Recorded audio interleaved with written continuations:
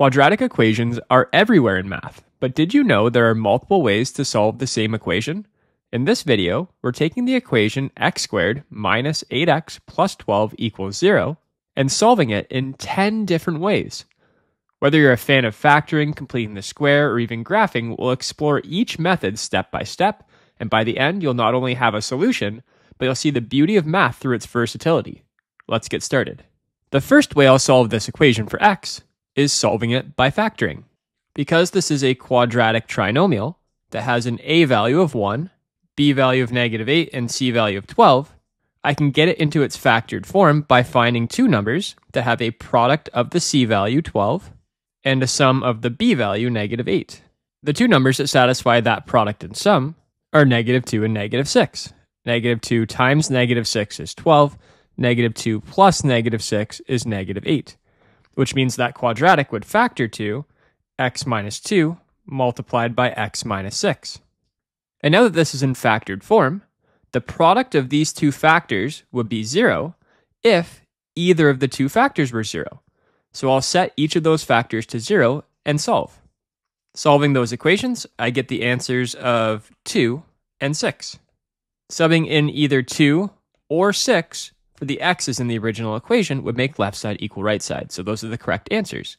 And this is the most efficient and probably the most common way of solving a quadratic that is factorable.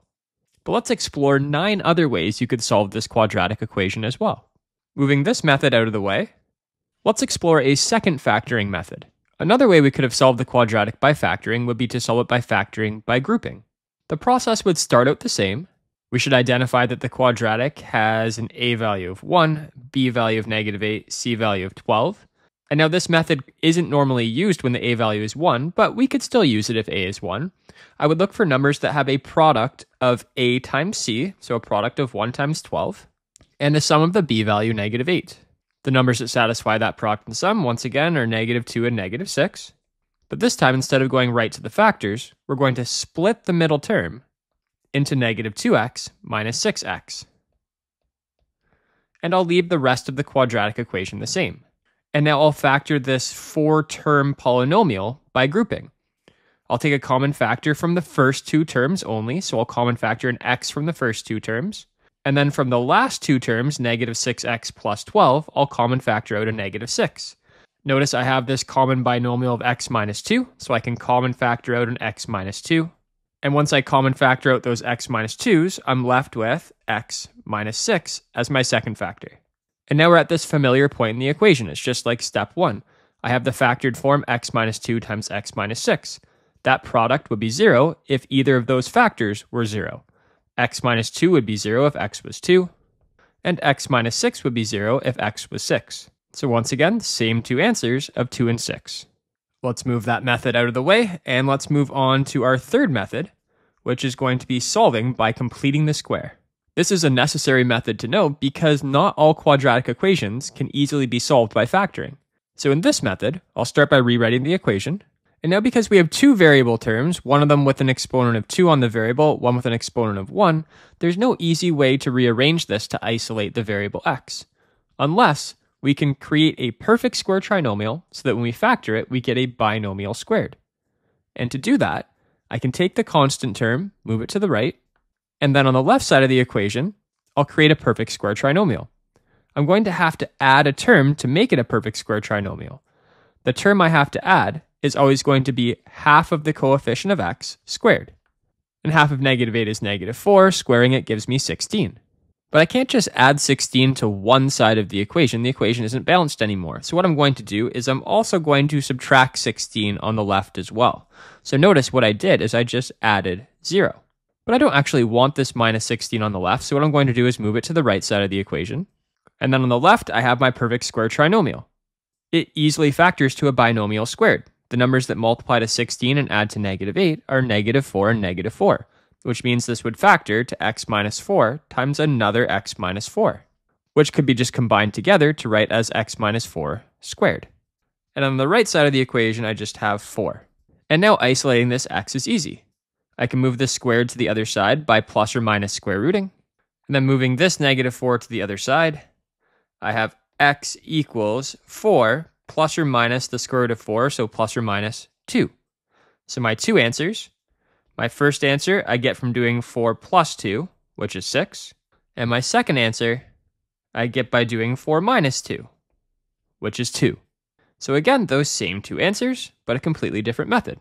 Now that method is quite time consuming, which is why the next method we're going to do, solving using quadratic formula, is so useful. So let me move that out of the way, and let's move on to our fourth method, solving using the quadratic formula. If you have the general standard form quadratic ax squared plus bx plus c equals 0, solving the equation for x by completing the square, it would rearrange into x equals negative b plus or minus the square root of b squared minus 4 times a times c, all divided by 2a.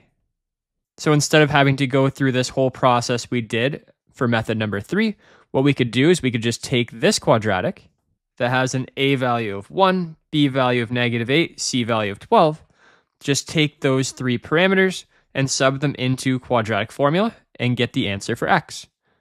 Subbing them into the quadratic formula, it would be x equals negative b, so negative times negative 8 is positive 8, plus or minus the square root of b squared, so negative 8 squared, minus 4 times the a value of 1 times the c value of 12, all divided by 2 times the a value of 1.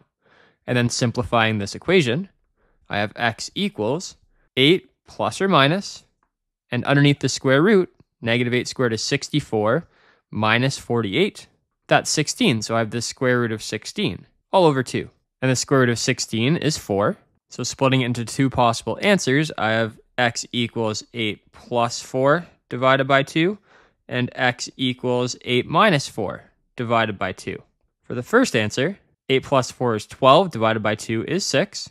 And for the second answer, 8 minus 4 is 4 divided by 2 is 2. So once again, with quadratic formula, same two answers. Now that we've got the most common methods out of the way, let me make some room, and let's move on to some less common methods. Like for example, method number 5, let's solve this just by guessing and checking. If algebraically you weren't able to solve any type of equation, I suppose this is a valid method. It might take a long time, but you might get lucky and be able to find the answer. So to solve this by guessing and checking, let's let this quadratic on the left, let's call that f of x. And then let's just start plugging in values for x and see if we can find some x values that make that quadratic equal 0. Starting with f at negative 10, that would be equal to 192. That's far away from 0. So let me move over more. Let's do f at negative 5. F at negative 5 is 77.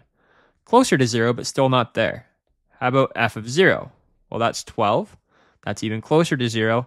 How about f at 2? F at 2 is 0. That's an answer. So there's one solution to the quadratic equation, but this quadratic equation has two real solutions. We know that from all the other methods we've done, and we could also check the discriminant, b squared minus 4ac, see that it's positive 16, so there are two real solutions. But, I mean, if you're guessing and checking an equation, you probably wouldn't know how to tell how many solutions there are. So you just keep going, see if we can find another one. How about f of 4? F of 4 equals negative 4. How about f of 5? That's negative 3. Oh, it's going back up towards 0. How about f of 6? If you're, oh, that's 0 as well. So the solutions are x equals 2 and x equals 6. Same two answers again. Now that guessing and checking method seemed pretty aimless. There's another method which is kind of similar to guessing and checking. It's called Newton's method, but it's not aimless guessing and checking.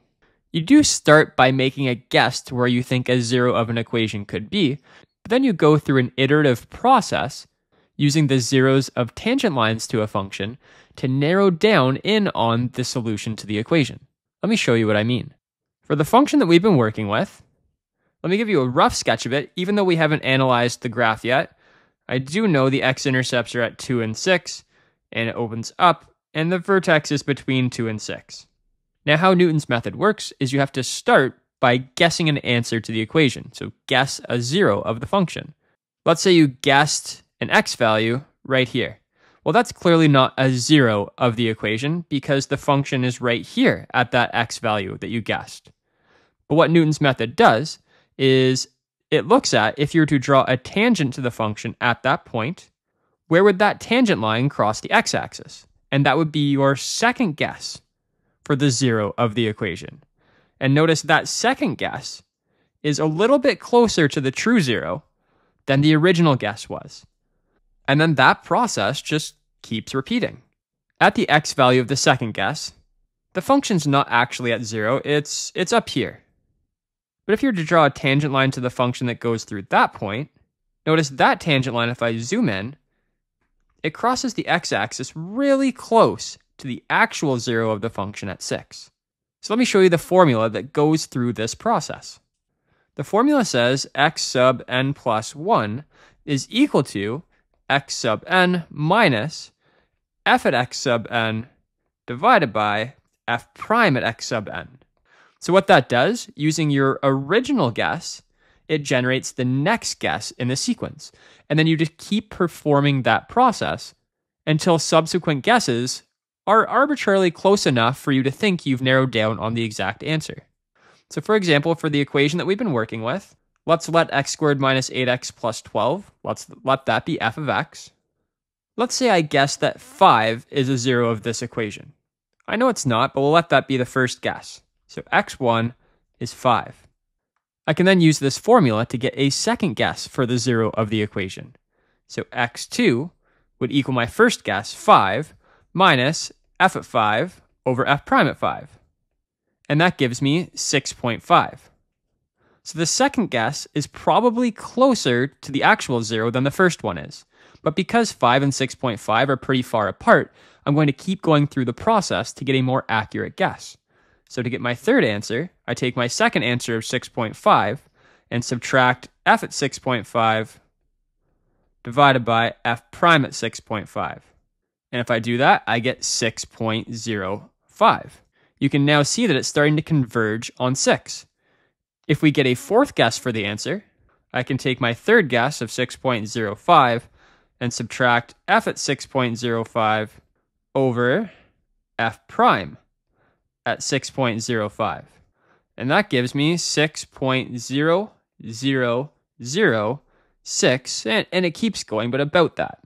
So now that these guesses are getting really close to each other, it must be narrowing down on the actual zero of the equation. And we can see that this value seems to be getting closer and closer to 6. So I would say that an actual answer to this equation, I would guess, is x equals 6.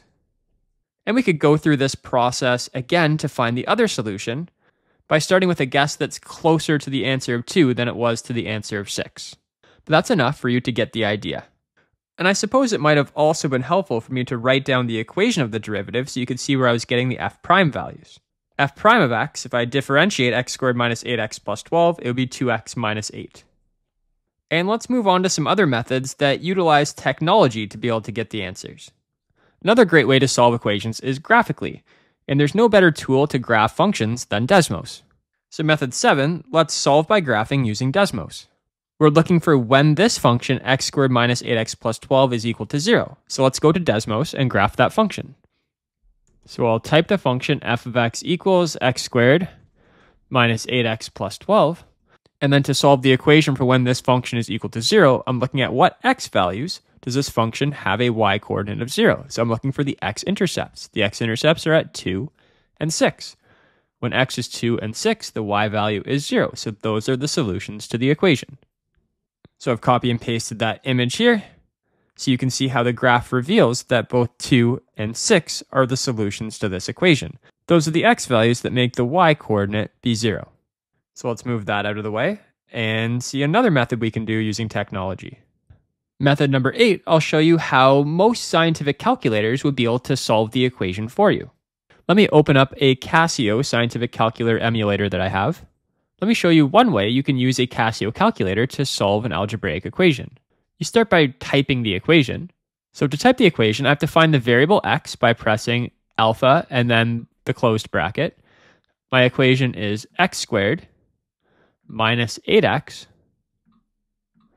plus 12 equals 0. And to get equals, I have to press alpha calc. And now that I have the equation written, all I have to do is press solve. So shift calc, and it solves the equation, giving me the answers of x equals 2 and x equals 6. So that's how you use a scientific calculator to find the solutions to an equation. Let me move that out of the way. And let me show you how you would use a graphing calculator to solve the same equation. So I'll open up my TI-84 emulator, and let me show you what I think is the best way to solve equations on a graphing calculator. We start by inputting the function that we want to know the zeros of. So I press y equals, and I input the function, which was x squared minus 8x plus 12. I'm going to graph it. And then on the graph, I can see where I think the zeros are. But if we go to calculate by pressing second trace, I can find the zeros of this function by picking a value to the left of where I know one of the answers is. So I'll choose right there at 1.5, choose a value to the right. I'll choose 2.57, and then make a guess somewhere in between there. And the calculator is able to show me there is a 0 at x equals 2. I could then perform that same process, calculate 0. I'll pick a value to the left of the other answer. I'll pick right there at about 5.5, to the right of it, 6.5, and then anywhere in between, and it finds the other answer at x equals 6. I'll paste a screenshot of that, and I'll make some room for our very last method, where we'll make use of a couple different online tools, either Symbolab or Wolfram Alpha. I think I'll use Symbolab because the user interface is a little cleaner, although Wolfram Alpha I do think is more powerful. So let's go to Symbolab. In Symbolab, all you have to do to solve an equation is type the equation, x squared minus 8x plus 12 equals 0. And then hitting go, it will show me the solutions to the equation. The solutions are x equals 6 and x equals 2. And it'll show me the steps using quadratic formula, and it also shows me the graph as well. So I'll copy a screenshot of this. I'll paste that screenshot, and there we have it. On this page are all 10 methods for being able to solve that equation. We started off by factoring by grouping, solving by completing the square. Then we did quadratic formula, guessing and checking, Newton's method, and then we moved on to different technology, such as solving by graphing with Desmos, using a scientific calculator, a graphing calculator, or an online tool like Symbolab. Hopefully you enjoyed that video and you have a good understanding of all different ways you can solve quadratics. Jensen Math.